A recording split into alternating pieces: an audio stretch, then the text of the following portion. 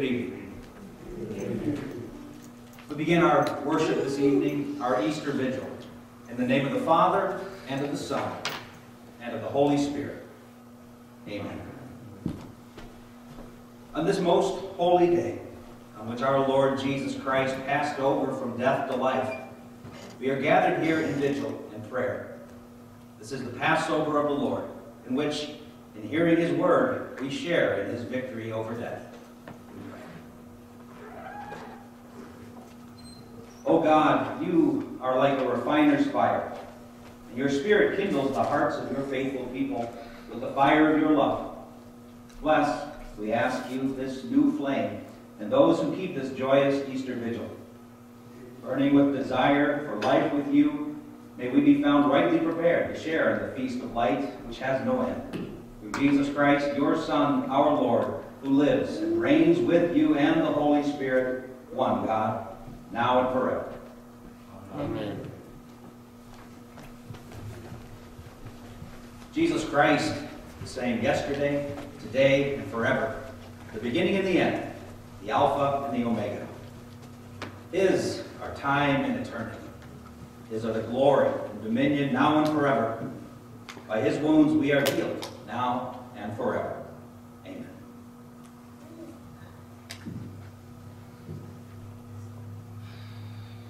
Jesus promised his friends, because I live, you will live.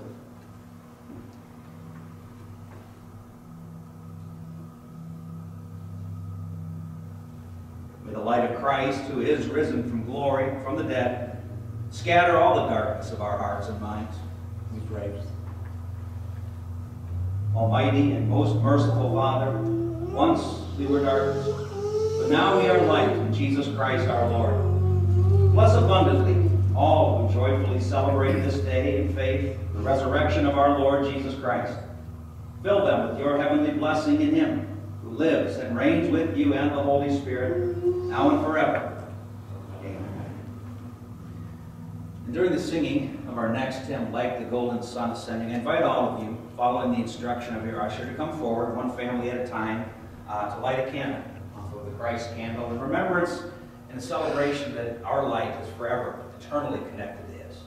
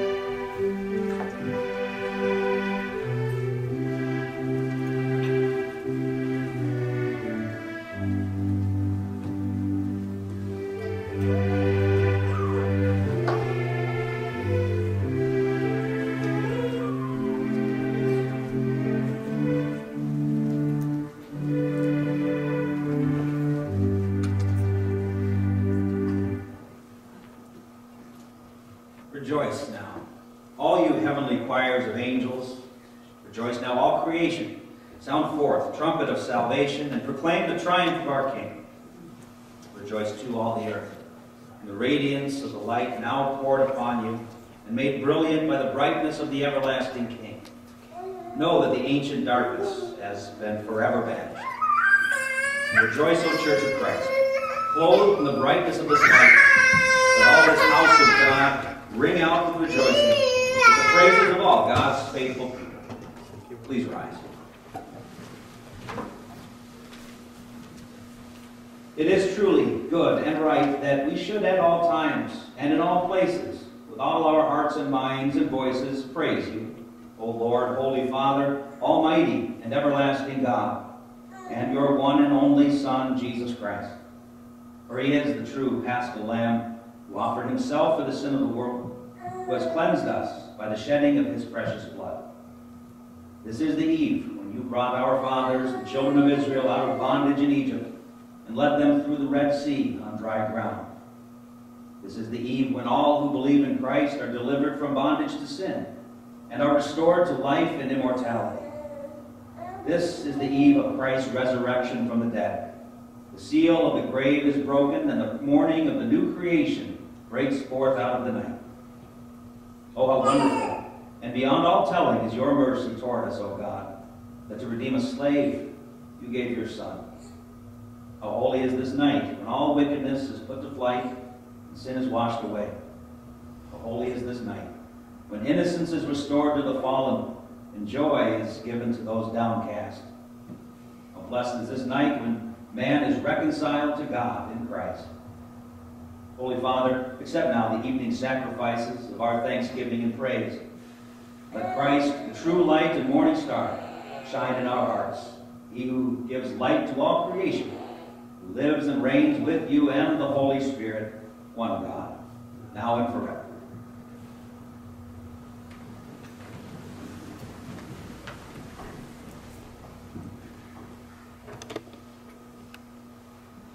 On this most holy night, our Savior, Christ, the Lord, broke the power of death. By his resurrection brought life and salvation to all creation. Let us praise the Lord, for he truly keeps his word. The Son of Righteousness has dawned on those sitting in darkness and in the shadow of death. In our lessons this evening, we celebrate with all creation, all mankind and the created world itself, celebrating its promised release from the bondage to decay. In between our readings, we will join in singing one verse at a time of Christ, the life of all the living. And in our first lesson, taken from Genesis chapter 1, we celebrate with creation, God's created world itself. Genesis chapter 1. In the beginning, God created the heavens and the earth. The earth was undeveloped and empty. Darkness covered the surface of the deep, and the Spirit of God was hovering over the surface of the waters. God said, "Let there be light," and there was light. God saw that the light was good.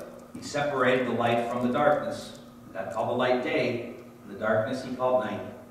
There was evening and there was morning, the first day. God said, "Let there be an expanse between the waters, and let it separate the water from water." God made the expanse, and he separated the water that was below the expanse from the water that was above the expanse, and it was so. God called the expanse sky. There was evening and there was morning, the second day. God said, "Let the waters under the sky be gathered together to one place, and let the dry land appear," and it was so. The waters under the sky gathered to their own places, and the dry land appeared. God called the dry ground land, and the gathering places of the waters he called seas. God saw that it was good. God said, "Let the earth produce plants, vegetation that produces seed, and trees that bear fruit with seed in it, each according to its own kind on the earth," and it was so. The earth brought forth plants, vegetation that produces seed according to its own kind, and trees that bear fruit with seed in it, each according to its own kind. And God saw that it was good. There was evening and there was morning, the third day. God said, "Let there be lights in the expanse of the sky, to divide the day from the night, and let them serve as markers to indicate seasons, days, and years. Let them serve as lights in the expanse of the sky to give light to the earth." And it was so. God made the two great lights, the greater light to rule the day and the lesser light to rule the night. He also made the stars. God set these lights in place in the expanse of the sky to provide light for the earth, to rule over the day and over the night, and to divide the light from the darkness. God saw that it was good. There was evening and there was morning, the fourth day. God said, let the waters swarm with living creatures, and let birds and other winged creatures fly above the earth in the open expanse of the sky. God created the large sea creatures and every living creature that moves, with which the waters swarm, according to their own kind, and every winged bird according to its kind. God saw that it was good. God blessed them, and he said, be fruitful and multiply. Fill the waters of the seas, and let birds multiply on the earth. There was evening and there was morning, the fifth day. God said, let the earth produce living creatures according to their own kind, livestock, creeping things, and wild animals according to their kind. And it was so. God made the wild animals according to their own kind, the livestock according to their own kind, and everything that creeps on the ground according to its own kind. God saw that it was good. And God said, let us make man in our image, according to our likeness, and let them have dominion over the fish of the sea, and over the birds of the air, and over the livestock, and over all the earth, and over every creeping thing that crawls on the earth. God created the man in his own image. In the image of God he created him. Male and female he created them. God blessed them and said to them, be fruitful, multiply, fill the earth, and subdue it. Have dominion over the fish of the sea, over the birds of the sky, and over every living thing that moves on the earth. God said, look, I have given you every plant that produces seed on the face of the whole earth, and every tree that bears fruit with seed. It will be yours for food. To every animal of the earth, and to every bird of the sky, and to everything that creeps on the earth, in which there is the breath of life, I have given every green plant for food. And it was so. God saw everything that he had made, and indeed it was very good. There was evening and there was morning, the sixth day. The heavens and the earth were finished, along with everything in them. On the seventh day God had finished his work that he had done, and he rested on the seventh day from all his work that he had been doing. God blessed the seventh day and set it apart as holy, because on it he rested from all his work of creation that he had done. This is God's word. We pray. Almighty God, you most wonderfully created human nature, and yet more wonderfully redeemed it. By your mercy renew us in the image of him who came to share our humanity, your Son, Jesus Christ our Lord. Amen.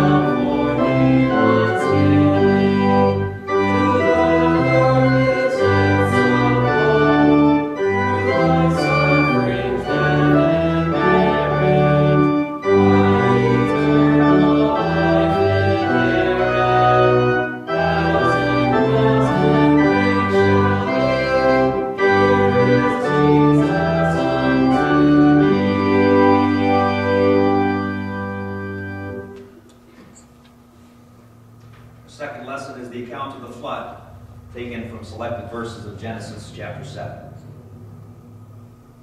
The Lord said to Noah, come into the ark, you and your entire household, for I have seen that you are righteous before me in this generation. From every clean animal take with you 7 pairs, a male and his female.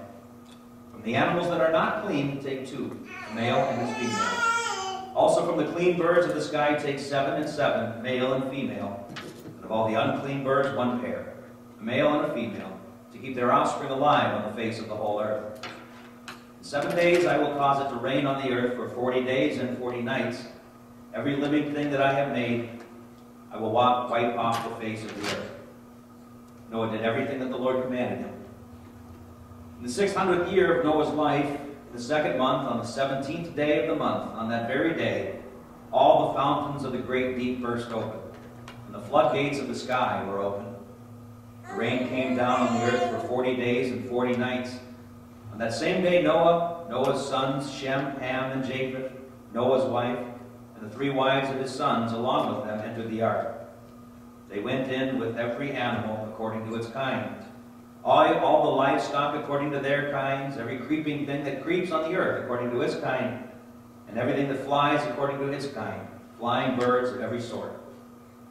Pairs of all the animals that have the breath of life in them went to Noah in the ark. A male and female of each animal that breathes went in, just as God had commanded Noah. Then the Lord shut Noah in. The flood kept coming on the earth for 40 days. The waters became deeper and lifted up the ark until it floated high above the earth.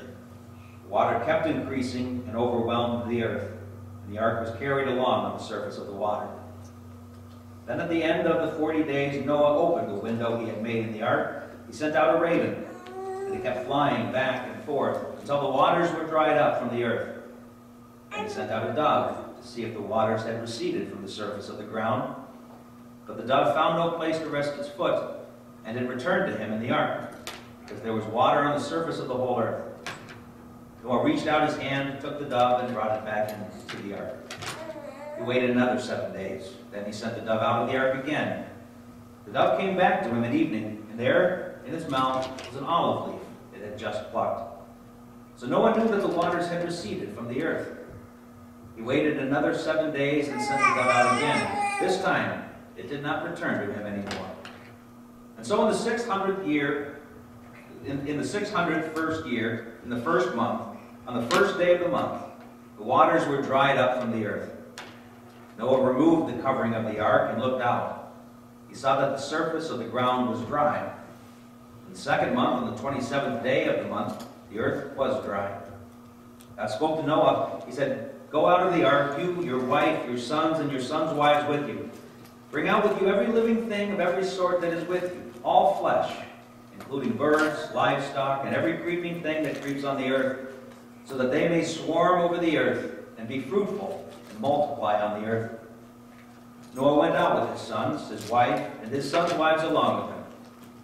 God said to Noah and to his sons who were with him, "Listen, I will now establish my covenant with you and with your descendants after you, and with everything with you that has the breath of life, the birds and the livestock, and with every wild animal that is on the earth with you, with everything that went out of the ark, even with every wild animal on the earth. I will establish my covenant with you. Never again will all living creatures be cut off by the waters of a flood. Neither will there ever be a flood to destroy the earth." God also said, "This is the sign of the covenant between me and you, and every living creature with you that I am giving for all generations to come. I have set my rainbow in the cloud, and it will be a sign of the covenant between me and the earth." This is God's word. Let us pray. O Lord, whose wrath burned against the evil of humanity, you kill and bring to life again, according to your own purpose. You brought the flood on a wicked and perverse generation, and yet saved faithful Noah and his family. Gather your elect into your church, and so complete your work of mercy, that the ends of the earth may know your salvation, through Jesus Christ our Lord. Amen.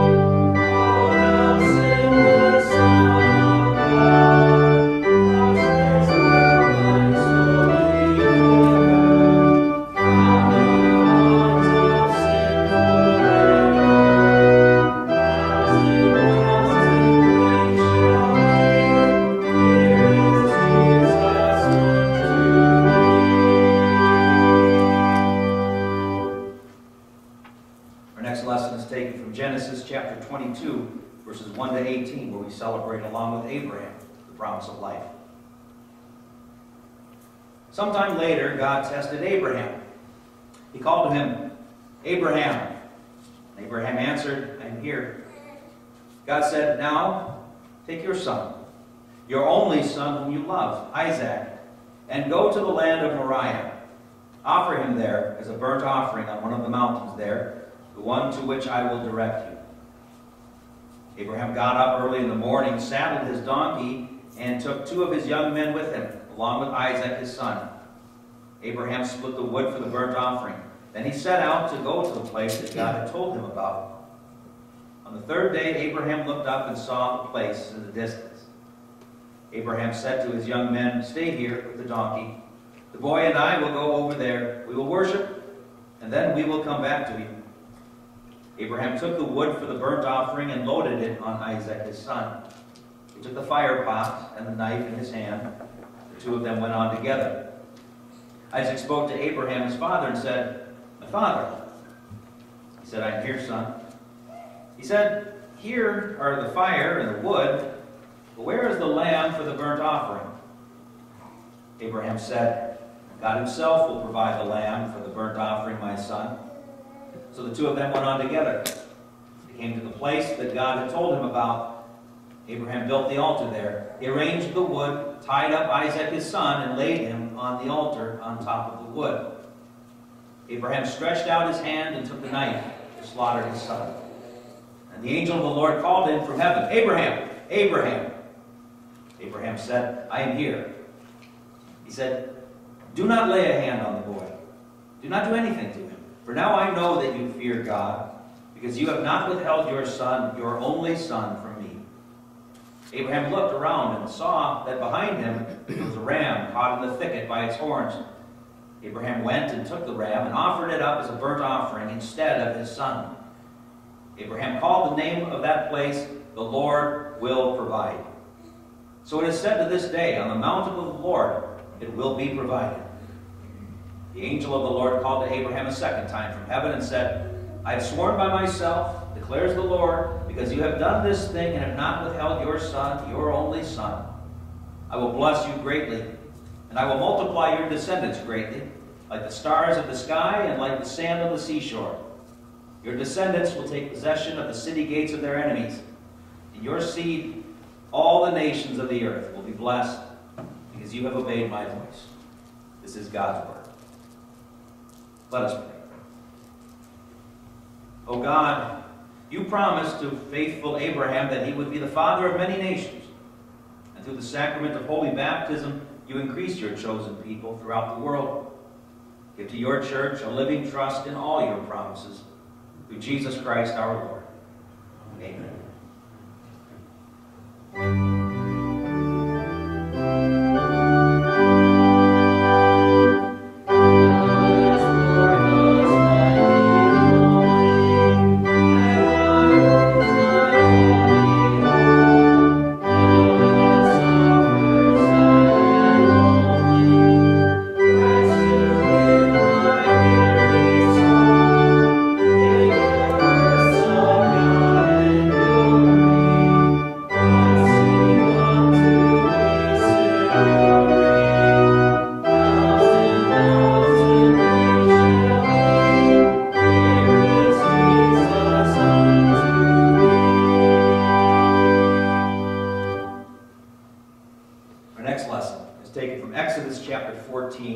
Verse 10 to 15, verse 1, where we celebrate with the people of Israel their deliverance of the Red Sea.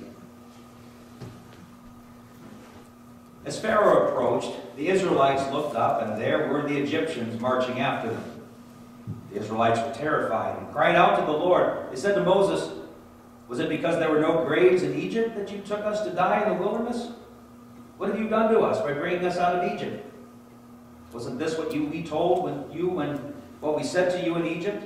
Leave us alone. Let us serve the Egyptians.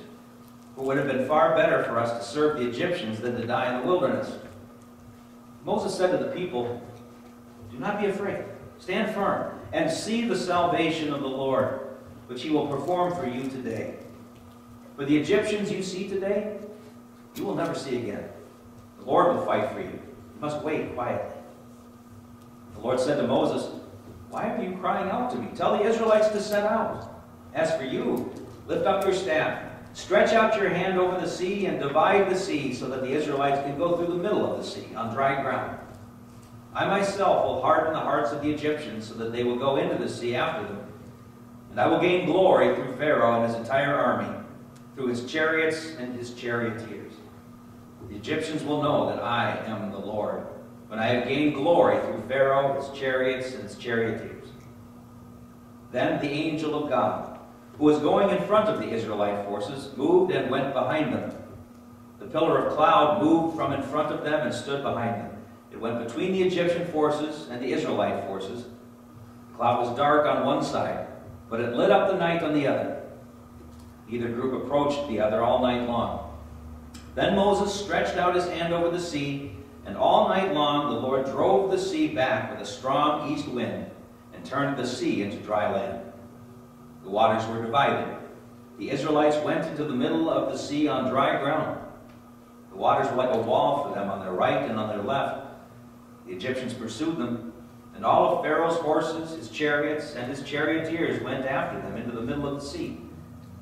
During the last watch of the night, the Lord looked down on the Egyptian forces from the pillar of fire and cloud. Then he confused the Egyptian forces. He jammed their chariot wheels, and they had difficulty driving them. The Egyptians said, "We must flee from Israel, for the Lord is fighting for them against Egypt." Then the Lord said to Moses, "Stretch out your hand over the sea, and the waters will come back over the Egyptians, over their chariots and their charioteers." So Moses stretched out his hand over the sea, and at daybreak the sea returned to its normal place. While the Egyptians were fleeing from it, the Lord threw the Egyptians into the middle of the sea. The waters came back and covered the chariots and the charioteers, the entire army of Pharaoh that went into the sea after the Israelites. Not even one of them survived. But the Israelites went through the middle of the sea on dry land, and the waters were like a wall for them on their right and on their left. On that day, the Lord saved Israel from the hand of the Egyptians, and Israel saw the Egyptians dead on the seashore. Israel saw the mighty hand with which the Lord put into action against the Egyptians, and the people feared the Lord and believed in the Lord and in Moses his servant. Then Moses and the Israelites sang this song to the Lord. They said, "I will sing to the Lord, for he is highly exalted. The horse and its rider he has thrown into the sea." This is God's word. Let us pray. O God, you once delivered your people Israel from slavery under Pharaoh and led them safely through the Red Sea. By this you gave us a picture of baptism. Lead us always to rejoice in your baptismal promise, that we may live in its grace and declare to all people your desire to make them children of Abraham, through Jesus Christ our Lord.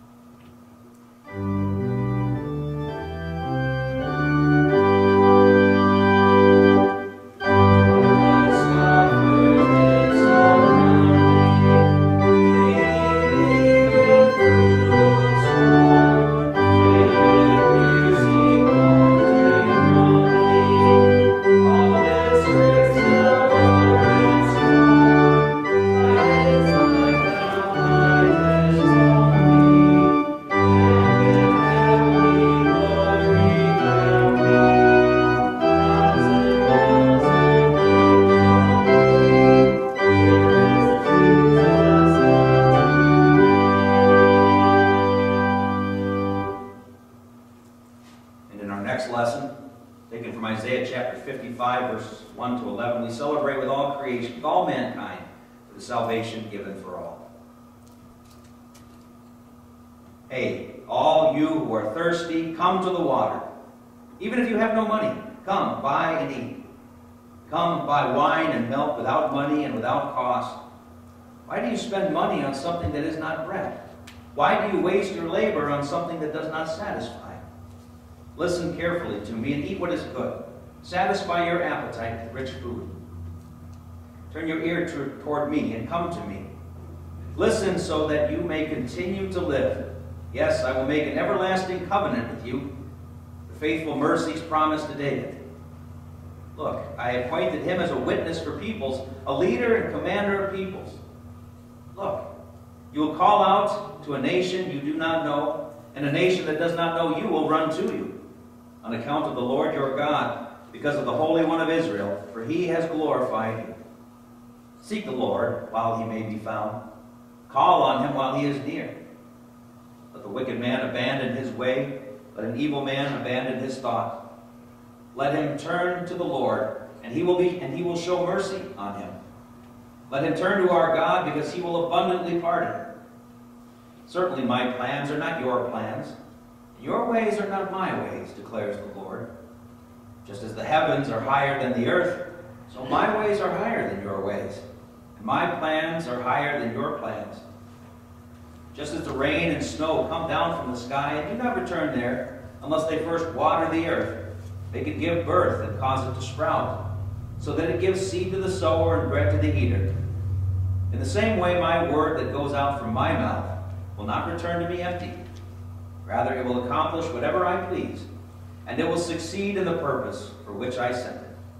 This is God's word. Let us pray. Almighty God, you created and sustained all things by the power of your word. You send forth your Spirit to renew your creation. Give your saving water of life to all who thirst, that they may bear much fruit in your glorious kingdom. Through Jesus Christ our Lord. Amen.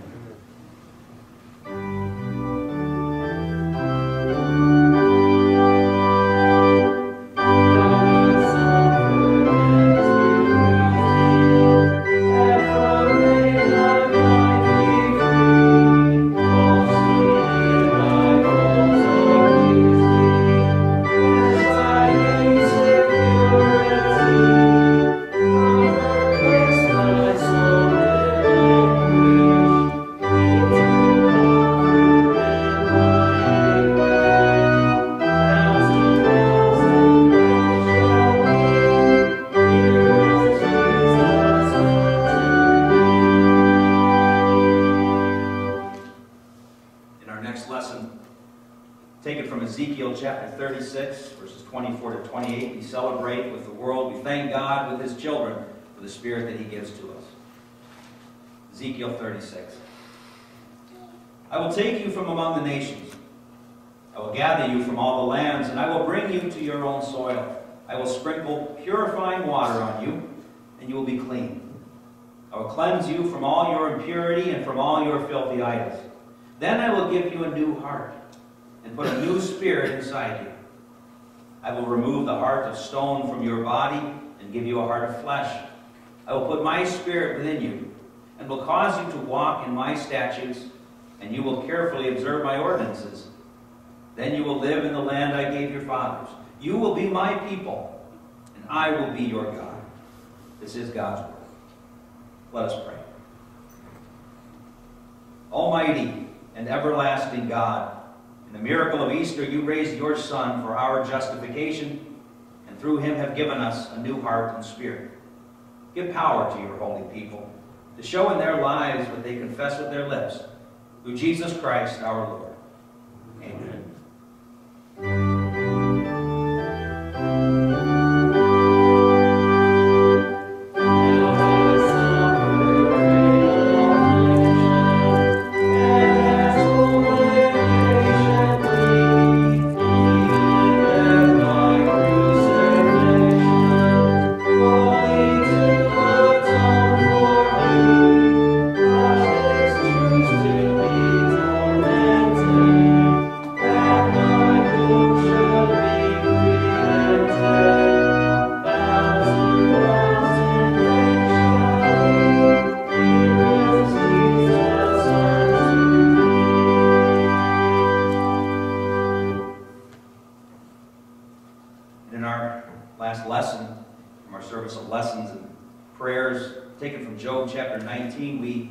Celebrate with a brother long ago in his struggles, in his weaknesses, but ultimately in his victory.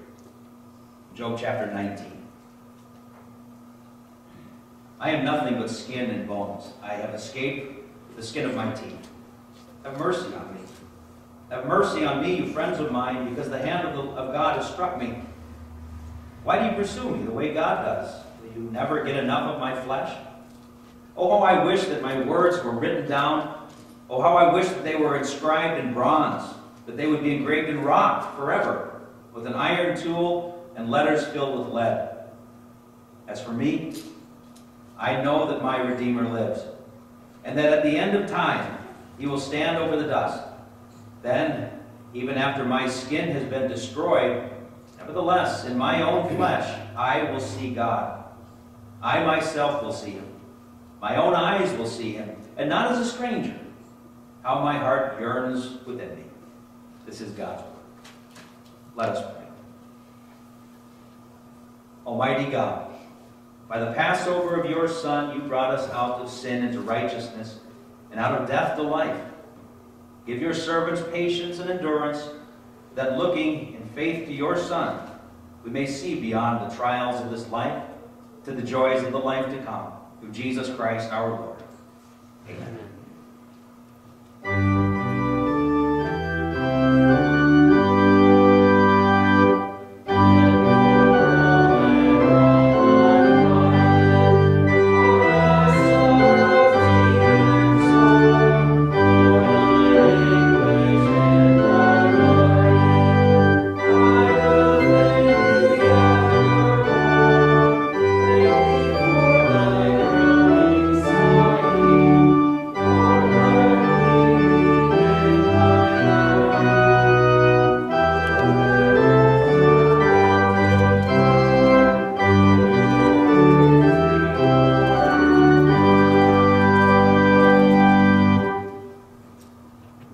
Grace and peace to you from God our Father and our Lord and Savior Jesus Christ. Amen. One final reading for this evening, taken from the prophet Isaiah, written about 600 years, looking ahead toward Jesus' birth, his life, suffering, his death, his resurrection, and what that means for us. It's a section of Scripture that speaks very well for itself, so I'll keep my words short. Just to say this. When you're headed anywhere, headed on a trip, going to a specific destination, every stretch of road, every turn is important. And the longer the trip, the further away your destination, the more vital those turns become, lest you get lost and not make it to the end. We celebrate many things about God. Among those, his detail. Among those, his plan. That plan to get us to where he has always wanted us to be, with him in eternity. And how every turn, every stretch of that path was ultimately important. And Isaiah gives a prophecy of this path that Jesus took from his humble birth, in which he showed the world that he was here not for himself, but for all of his people. In his life, in which he was despised by so many, as he shunned such things as vanity and self-service, selfishness, keeping his life pure that it might be traded for ours. As he submitted himself to the rejection of his friends, as he submitted himself quietly to the accusations of his enemies, as he submitted himself to trial, to conviction, never defending himself, so that he might take the blame for us, and then to be stricken and smitten by God, so that we might live. It's a prophecy of his resurrection, that he would be satisfied and see the light of life, and a prophecy of how he would share that with us. How he would share the spoils with the strong. Not strong because of ourselves, but strong because we are connected to him. For he has borne our transgressions, and he has given us forgiveness. He has given us life.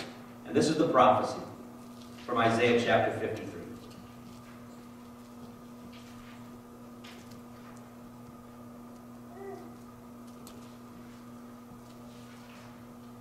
Who has believed our message? And to whom has the arm of the Lord been revealed? He grew up before him like a tender shoot, and like a root out of dry ground. He had no beauty or majesty to attract us to him, nothing in his appearance that we should desire him. He was despised and rejected by men, a man of sorrows and familiar with suffering. Like one from whom men hide their faces, he was despised, and we esteemed him not. Surely he took up our infirmities and carried our sorrows. Yet we considered him stricken by God, smitten by him, and afflicted. But he was pierced for our transgressions. He was crushed for our iniquities. The punishment that brought us peace was upon him. By his wounds we are healed. We all, like sheep, have gone astray. Each of us has turned to his own way. And the Lord has laid on him the iniquity of us all. He was oppressed and afflicted, yet he did not open his mouth. He was led like a lamb to the slaughter, and as a sheep before her shears is silent, so he did not open his mouth. By oppression and judgment he was taken away. And who can speak of his descendants? For he was cut off from the land of the living. For the transgression of my people he was stricken. He was assigned a grave with the wicked and with the rich in his death, though he had done no violence, nor was any deceit in his mouth. Yet it was the Lord's will to crush him and cause him to suffer. And though the Lord makes his life a guilt offering, he will see his offspring and prolong his days, and the will of the Lord will prosper in his hand. After the suffering of his soul, he will see the light of life and be satisfied. By his knowledge, my righteous servant will justify many, and he will bear their iniquities. Therefore I will give him a portion among the great, and he will divide the spoils with the strong, because he poured out his life unto death, and was numbered with the transgressors. For he bore the sin of many, and made intercession for the transgressors. This is God's word.